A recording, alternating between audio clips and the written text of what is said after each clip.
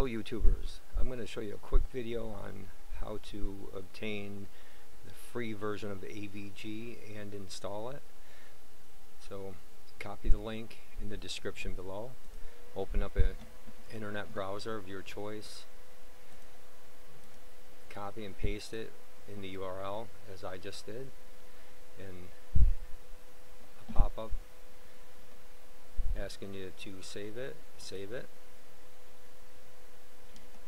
And then if you're in Firefox, just go up here to the blue arrow and click on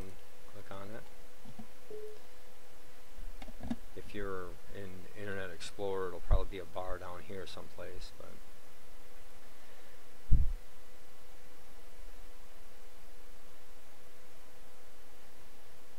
once it opens, sometimes this might take a couple minutes for it to prepare the installation, depending on how messed up your computer is. I'm going to give you a little hint though. If your computer is infected with a virus, your best bet is to restart your computer in safe mode. That way there'll be less interruption. Doesn't necessarily mean that the virus hasn't been able to penetrate your safe mode partition of the Windows, but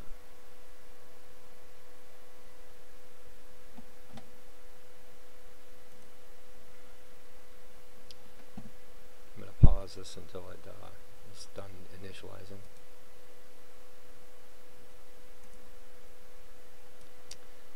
Okay, when it's done, you'll see the language bar here. You can choose whatever language you want. Hit next. Click on accept. Click next.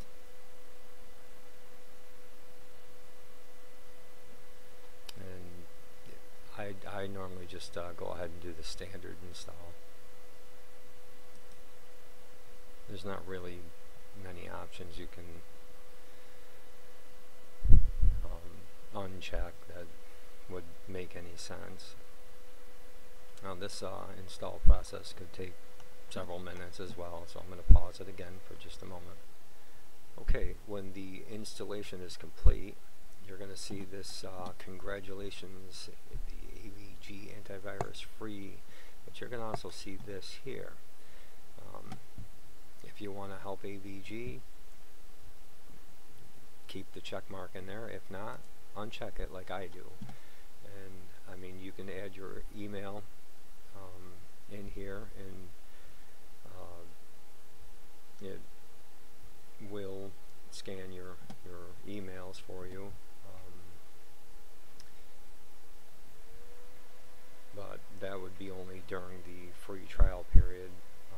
After that, well, I'm not quite sure if it'll continue scanning your emails or not, but